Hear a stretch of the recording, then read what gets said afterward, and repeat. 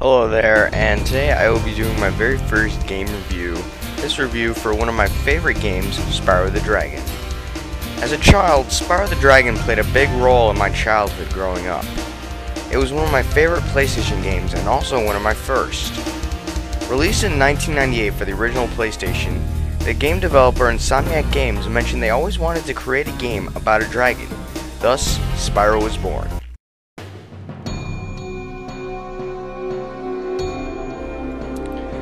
For an original PlayStation game, the graphics were pretty good.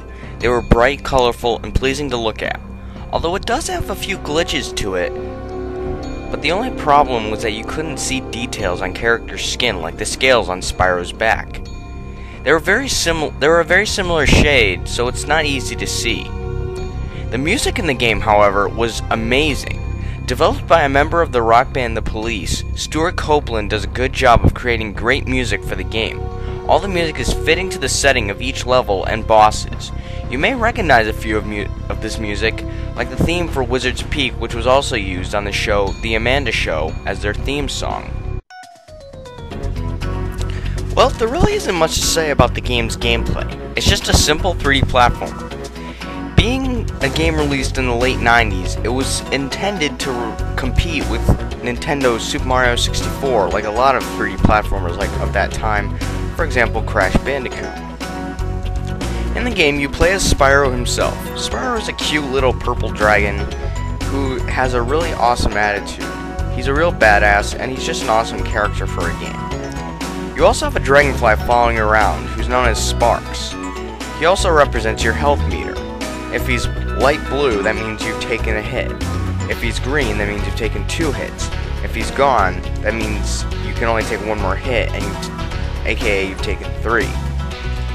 But when he's bright yellow, you're in full HP. The story of the game is that the other dragons have been trapped in crystal by the one known as Nasty Nork. Spyro must go around using 2 different fighting moves, Flame and Charge. In some cases, you will be required to use one or the other on a certain enemy. For example, big enemies are too big to be charged, so they have to be flamed. And smaller or bigger enemies who wear metal armor can't be flamed, so they have to be charged. Make sense? But some enemies are big and both wear armor, so how you kill them? You'll figure it out. Your main objective, though, is to save all the dragons out of the crystal, while at the same time collect all the treasure that has been stolen, as well as steal back the dragon eggs from the nasty blue thieves. God, I hate those guys. Some things I didn't like about the story, though, was that it's a little confusing in the beginning. You're just randomly shown these bunch of dragons talking about stuff, and for a younger kid, like the game was intended for, it is a bit confusing, but eventually as you get older and play the game and replay the game, you will understand it a lot better. And did I forget to mention, the game has tons of replay value. Even though it may just be because this game is one of my favorites, but it's fun to replay the game, even though you've already beaten it millions of times. One thing I didn't also like is the flying levels. I know a lot of people really enjoyed them. Personally, I just found them kind of annoying and useless. Although, I did find it very... Well, you know what? I think I'll save that, because I don't want to spoil the game. My final grading for this game is an 8.9 out of 10.